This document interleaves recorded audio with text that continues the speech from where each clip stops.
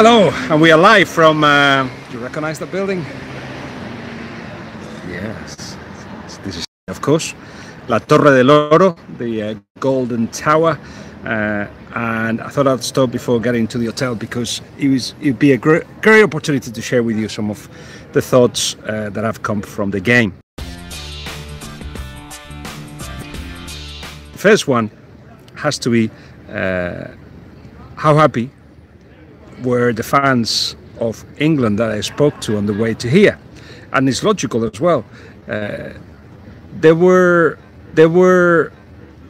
cautiously happy, I must say, not just because of the second half performance, but just the fact that they think they've been here before, and they were like, I follow England everywhere, and it was great, but we have to build from this, and I think we haven't seen this before from England.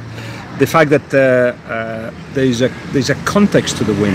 There's something that's been built, and I think Gareth Southgate and England needed a victory like this, one that actually says, look, what we are doing, which is first the idea, and then find the players that suit the idea, players that have been chosen because of their intelligence and their tactical ability and technical ability as well, tactical flexibility even.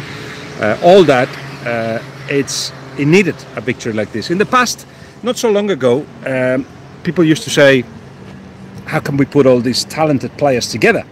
The Lampards and Gerrards, etc. Now, nobody was missed. John Stones was not missed, Henderson was not missed, and it was a game of two halves, and certainly, England was superb in the first half, not so good in the second half. And I will accept that you will disagree with me, as Ryan Mason has done on Twitter, and I accept that. And sometimes you react to what you see straight away from the game. It's not necessarily perhaps the best reaction or the one that you will agree with, but that's what I felt and still feel, that England were absolutely superb in the first half. Superb.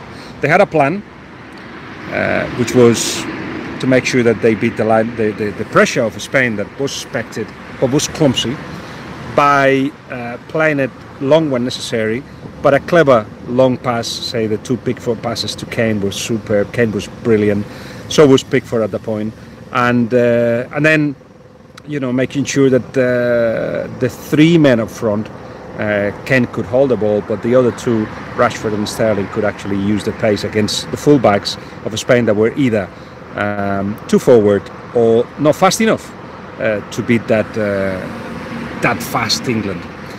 They were effective. England were effective. 3 shots on target in the whole game, 3 goals, 5 shots on goal, and out of which 3 goals. So you have to give it to England. There was a plan. They were effective. They defended well when they had to. The pressure was, they meant that pressure, and it was effective in the first half. And more importantly, England have gone from having one midfielder in the World Cup, Henderson. The others were not midfielders, to now have 3 with Winks and Barkley.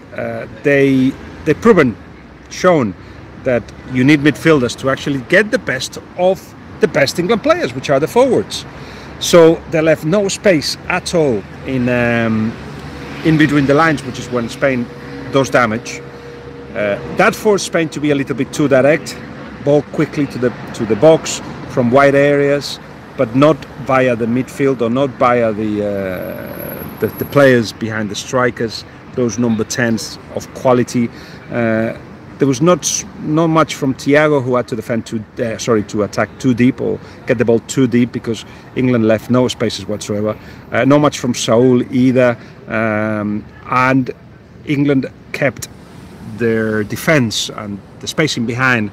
They were very alerted, so there was not much that Rodrigo could do from behind, or running behind, or Aspas either. So all in all, it was the perfect performance in the first half, and the 3 goals were very, very deserved. 17 passes before the 3rd goal. It was brilliant. It was really, really enjoyable, because that's what Gareth Southgate wants to do, a team that's flexible, that understands what happens in the game and reacts to it well. So all that was superb. As I said, Spain, they were a little bit complacent. It felt like, it just there was so many accolades to Spain in the last few days that perhaps the players believe in it, and they liked it. We say they liked each other too much when you start passing the ball and not really meaning intent like we saw against Croatia or against England in Wembley. Forget Wales. I think what happens with Wales had to do more with Wales than with Spain. So yeah, that's what happened in the first half. And then Luis Enrique said that he was actually quite good at half-time, even though it was bad for him to say, because he could have killed everybody. But instead he said, look, to be a top side you have to suffer sometimes, and you have to suffer to win sometimes. Then in the second half, and this is where I disagree with most people. With Terry Butcher I did disagree on 5 Live, with Ryan Mason on Twitter. I thought England were not great in the second half. Now, I said poor even. Then I spoke to Harry Winks and Trippier, and they said, well, you know, when you are 3-0 up, it's and then goes 3-1, you're almost like forced to psychologically you start dropping deeper and deeper. I thought England could have been braver with the ball, tried to keep it for a bit longer.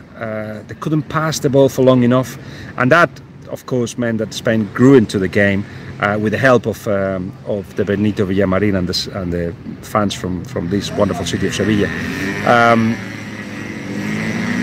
Luis Enrique didn't look for excuses, but he said if that penalty had been given, the third goal would have been scored by the stadium, and he probably was right. Maybe it would have happened because there was plenty of time for that. And that's why I'm saying that England were poor, because we are now looking at the result and thinking, great result, bad.